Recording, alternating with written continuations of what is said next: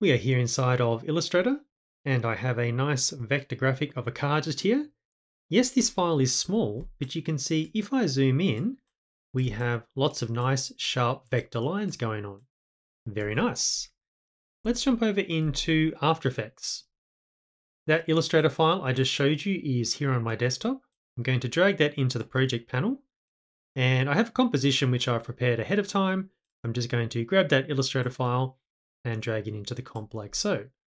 Now the file has come in very small, so let's scale this up. We shouldn't have any problems, right? Because we've got lots of nice vector content inside of that Illustrator file. So down here in the timeline panel, let's press S to bring up the scale tool, and let's change the scale from say 100 to 1000%. Now, this file looks like rubbish. What's going on? Well, down here in the timeline panel, the bottom left corner, I'm about to show you an option in a second, guys. If you don't see it, just turn on this button in the very bottom left corner. Now, the option I'm referring to, I'm going to zoom in here for you. It's this little guy just here, this little starburst icon just here. Now, this serves two purposes.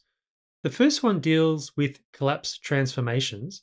I have a whole nother video you can check out if you're interested in that. And the second one is, if I hover over that again, let me just zoom out a little bit just here. You can see there, for vector content, which this one is, it will continuously rasterize. So what does that mean? Well, let me show you and then I'll explain properly. So all we need to do, guys, is activate that option, which I will do now, and check it out. This graphic now looks fantastic. So just to remind you, that option just there, when dealing with vector content, it's continuously rasterizing.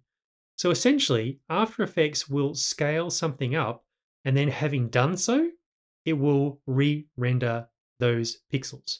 So when you bring in vector content, guys, and you scale it up and it should look great and it doesn't, all you have to do is activate that little option just there to continuously rasterize your graphics. I hope that helps. Catch you later.